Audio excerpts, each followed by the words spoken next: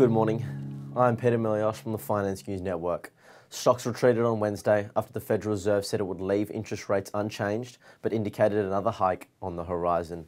Overall, the S&P 500 dropped 0.94%, the Nasdaq Composite slid 1.53%, weighed on by a drop of more than 2% in Microsoft and roughly 3% declines in Nvidia and Google parent Alphabet. The Dow Jones Industrial Average lost 0.22%.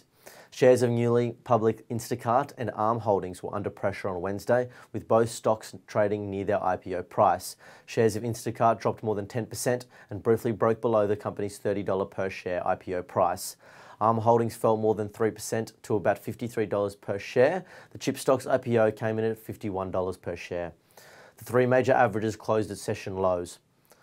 The Fed held rates steady, as was widely anticipated, but the central bank indicated that one more rate hike is expected before the end of the year in its economic projections.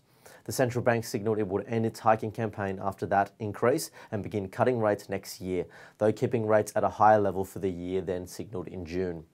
The markets gyrated as traders listened to Fed Chair Jerome Powell give his outlook for rates.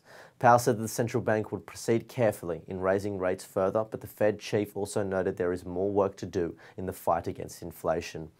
Powell also commented that a soft landing for the economy was still possible and his primary objective, but not his baseline scenario. The three major indexes slid while Powell spoke and continued to tumble in the final hour of trading. Investors have been buying up tech shares and other growth stocks this year on the hope that the Federal Reserve would already be done tightening policy at this point. The US 2-year Treasury yield jumped to its highest level since July 2006, while the 10-year Treasury yield reached a high not seen since November 2007. Those moves raised concerns about the impact of higher rates and likely put pressure on tech stocks. In its morning note, NAB invoked Britney Spears' hit Baby One More Time to the extent that the above represents the hawkish pause that the most expected, indeed arguably a little more hawkish than many thought likely. Fed Chair Powell didn't exactly twist the hawkish knife in his post-meeting press conference. Turning to US sectors now, mostly closed lower. Consumer staples was the best performer, whilst communication services was the worst.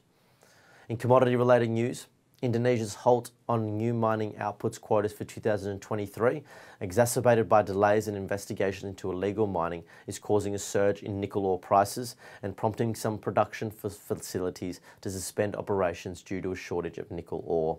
The SPI futures are pointing to a 0.3% fall. Thank you for listening.